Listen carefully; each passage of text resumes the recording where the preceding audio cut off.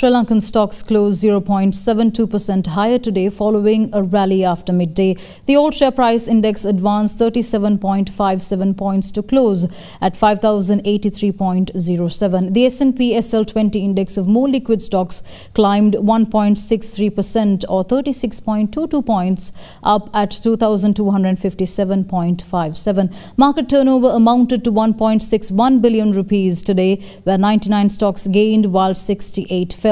Here's a brief report on the market performance during the day.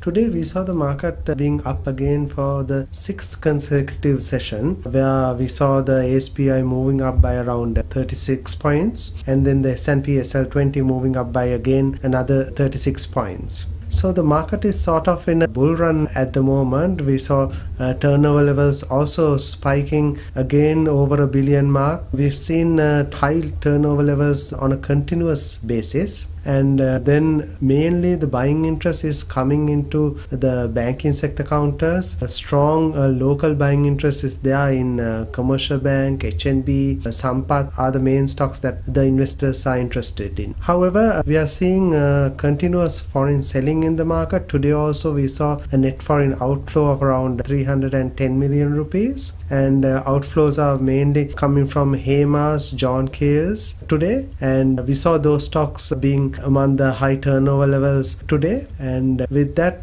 foreign level of participation was around the 25% to 30% mark. However, local participation is the more dominant sector in the market at the moment and is pushing the market towards